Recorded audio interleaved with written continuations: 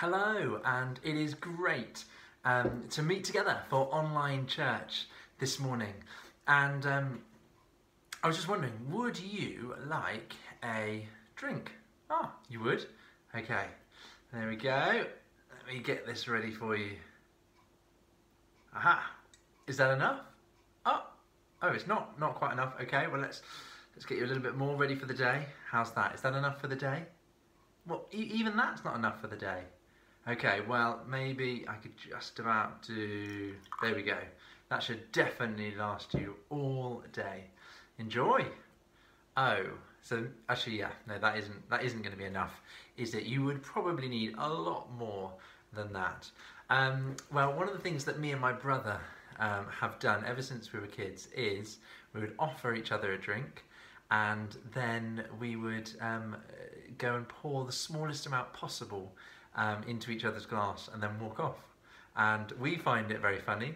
I don't think anyone else does, but we have a good laugh every time we do it. But it kind of got me thinking a little bit about some of the promises in the Bible.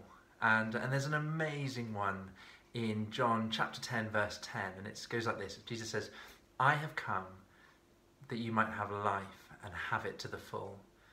And sometimes that's translated life in abundance. And so Jesus, in that promise that he's not offering us it's not kind of a small thing that he's offering us. He's not kind of, I'm offering you a little bit of life, or I'm offering you kind of, sort of half a glass full of life.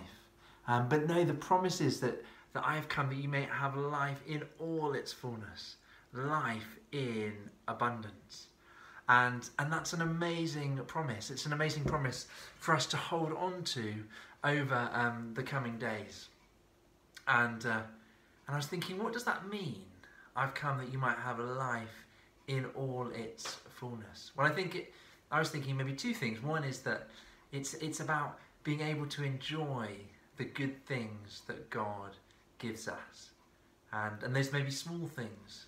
They may be the conversations that we have with the people we live with, or maybe over the phone, or kind of online. It may be enjoying the opportunity to go for a walk, or to look out of our window and see the world that God has made.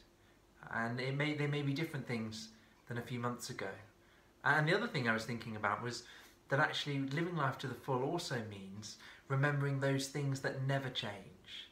The things like God's love, His plans, His purposes for us, His grace for us, that He died on a cross for us, and that we have value and worth because of that. Those things never change. No matter what happens around us, there are eternal things, and as we remember those, we can live life to the full.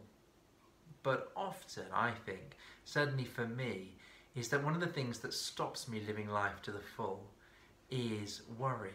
That I start to worry about things, and those worries go round and round in my mind. But a wonderful thing that we often do at junior church, and we say it, we have this little saying, it goes like this, it says, turn your worries into prayers.